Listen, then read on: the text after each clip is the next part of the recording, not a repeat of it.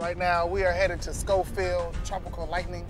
I'm just so excited to be able to partake in this, man. The troops, they do so much for us. I mean, they're actually the real heroes. Just spend some quality time with them, man, and it's an honor and a blessing to be able to partake in this, man, and be able to see their world firsthand.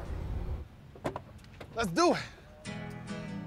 And we get to interact with the troops. How y'all doing? Good to see what they're doing now. It's like career day, you know? These are all American heroes. They have all volunteered to serve their nation. We're proud of their service, and we appreciate what they do. And their commands have selected them to come out here and meet you. I'm gonna hit y'all old school. How y'all doing? We really appreciate them coming out to help us and see us. And when we're in Iraq, I'm watching football. I'm a diehard Saints fan, and I used to get up every morning, 3, 4 o'clock in the morning, and watch the game. And this is what we fight for. Back in San Diego, I work a lot with the military, going to the Navy ships and everything, and to be able to come out to Hawaii and see the Army, see what they do, see what they go through, see how they train.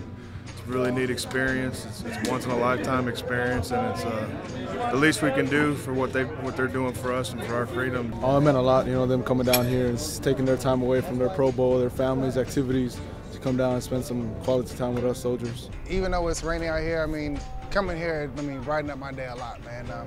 Honestly, in my heart, man, I had an awesome time, man, getting to meet the guys one-on-one.